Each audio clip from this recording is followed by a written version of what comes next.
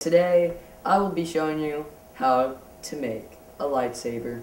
Your items are going to be a battery, a blue light bulb, a big screw, a motor, a toy, the regular duct tape.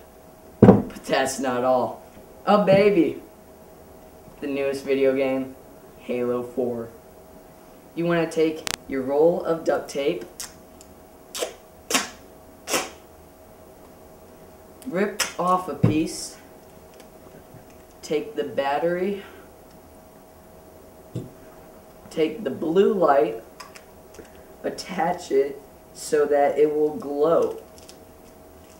And then, once you have this part done, you're going to rip off another piece of duct tape. This might look a little messy now, but once we get finished, it'll look a lot better.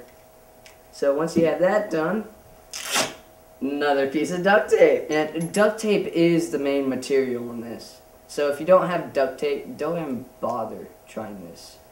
The Rubik's thing is gonna determine on what color your lightsaber is. I lost on the blue one. So my lightsaber is gonna be blue. And you're gonna take some duct tape.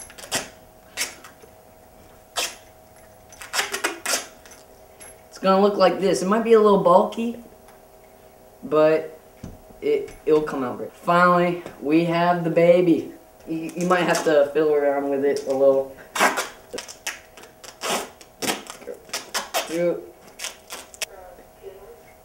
This is gonna be one of the most disturbing things ever. You gotta let it sit for a minute, and then it'll do a metamorphosis process in which it just kind of, all the materials will combine together to make one item.